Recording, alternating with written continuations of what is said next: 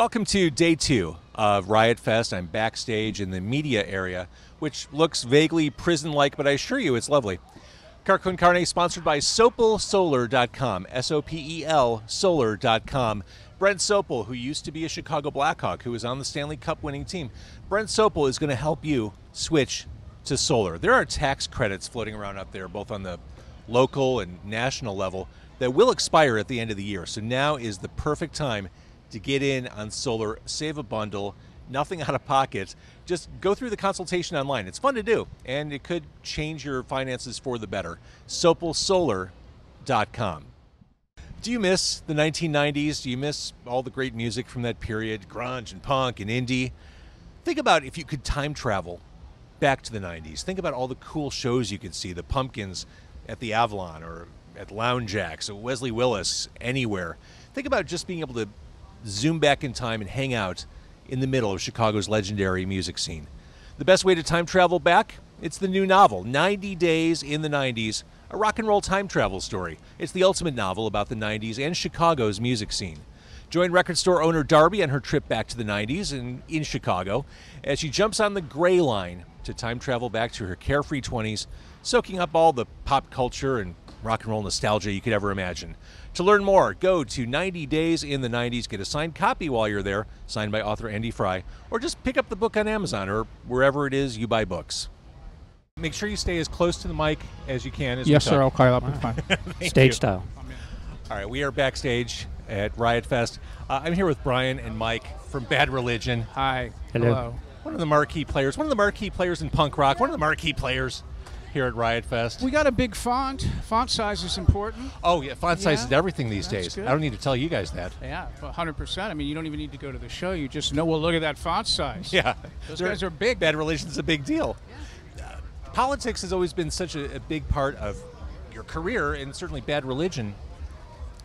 At a show like Riot Fest, you're preaching to the converted. Like, they're ready to receive those messages. They're ready to receive what Greg's singing. Yeah. How do you reach the people who aren't listening to Bad Religion, or is it just Like last weekend in Pennsylvania. Well, that was one way, exactly. We played a place in rural Pennsylvania, and I'm 100% sure that there were some election deniers and Q proponents and all sorts of fellas and ladies there. at a Bad Religion show? Yeah, because it was a festival environment like this, but a little smaller, out on a Pony League baseball field, out about an hour outside of Pittsburgh, and it was cool. It was real people, Right. You know, which I mean, I love the opportunity to share with people who may be suffering from brainwashing, misinformation, under the clutches of an evil empire, whose only goal is to ruin their lives. So I'm here to help. Good. Well, I'm glad Bad Religion is here to help. You know, it's funny. I kept thinking over the past, let's call it 6 years, I kept thinking there would be more politically charged music coming out. Like, Bad Religion remains one of the standard bearers, but I feel like we haven't seen enough of it. Well, I don't know what there's if you, I don't really know if you're half my age, how you consume political information. Now, you're 20. Yeah, exactly. Teenagers It can't could be be consuming. a generational thing to a degree, because our parents were hippies, and all they did was like, your point on earth is to express yourself this way. And I'm not sure people who are much younger than we are feel the same way. I mean, it's obviously their political views are personal, but maybe there's just that activist part isn't there. You're both guitarists in the band. That's what they say. Wait, what's that give and take like between the two of you? It's all take with this guy. I give him everything. I tried. Basically, Mike gives me a lesson every night because he's better than I am. But I've been in the band longer, so I get to do more things. He's the lead guitar player. That's how it works. But he's far better. And I'm encouraging. Now, you have to admit, I'm constantly just like, you do that solo.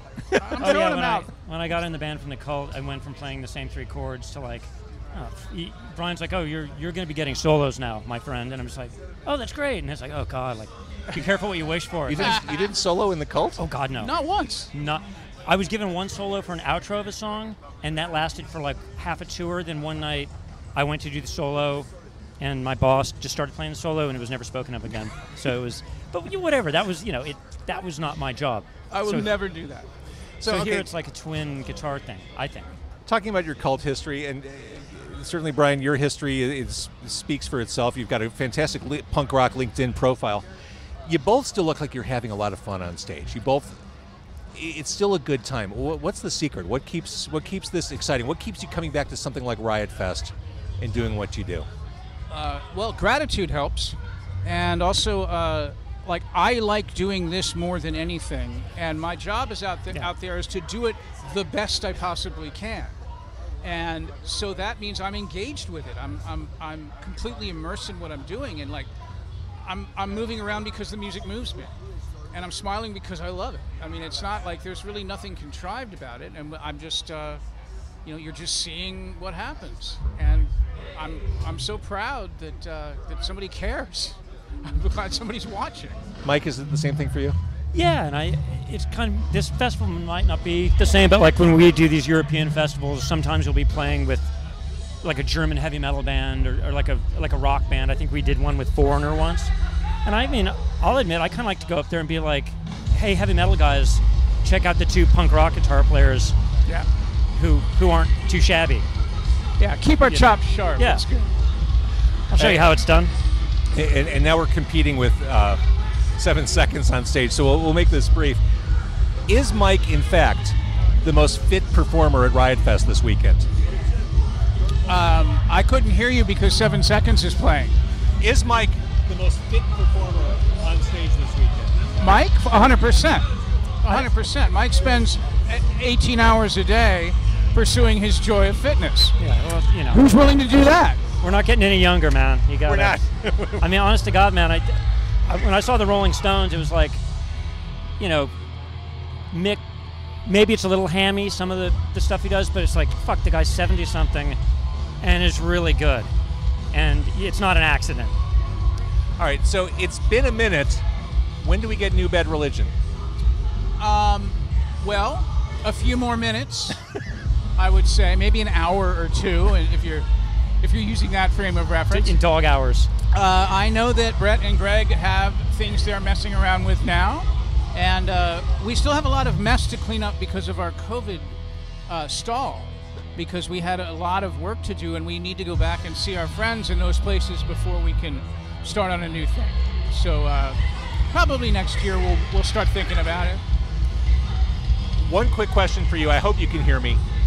Back in the day, when Minor Threat was a thing, and you were in Minor Threat, did you and Bad Religion exist in the same orbits? Were you aware of each other? Did you play with each other? I was aware of Bad Religion because I had a Bad Religion record. I had How Could Be Any Worse, but I remember thinking that, the singer is really good, but the band can't play. And, I don't know why that came, it's not like I'm here to fix it. I just thought that was a really funny observation for a band that I've been in for 28 years. And, hey, wait, I was wrong. They can play. Sorry. I was like 15. What did I know? And you're the most recent addition. I mean, Jamie got in there after me. So now you're recent-ish. Yeah. Well, what's it like jumping on that moving train? It literally was like jumping on a moving train. I wasn't used to getting on stage and being like C- level, and it really would, like, if I missed a chord change, because the songs they're very like songwritery songs. Like a modulation's not like a half step, it's like it modulates from G to D, so everything's different. And I was just shitting bricks, and I'd get on stage, and if I missed a change, it was like better luck tomorrow, because it's not going to happen again tonight. And I would come off stage really shaken, and Brian's like, you're going to get this, you'll be fine. And the right hand wasn't there yet. It was, yeah. And then Greg even once was like, oh, there's a lot of clams there, Mike. And I was like, I don't know. Like, I was just, We're not a nurturing organization. I was hanging myself. But no, it was daunting. And I did a whole Euro tour before I left the cult to join this, because I wasn't going to be like bailing on the cult and get in here, and after 6 weeks they're kind of like, thanks for trying. Yeah. It's not working out. Here's a box. Take your belongings and go home. It worked out beautifully. Yes. So it was terrifying. Well, we love you here in Chicago. Great. That is a fact. You are one of the big font bands at Riot Fest this year. Big font. Well, it's great to be back. I know we've played here so many times I can't count it, and I think I'm so grateful that they keep asking. And every time it's fun. Every single time it's fun for us. So good deal all around.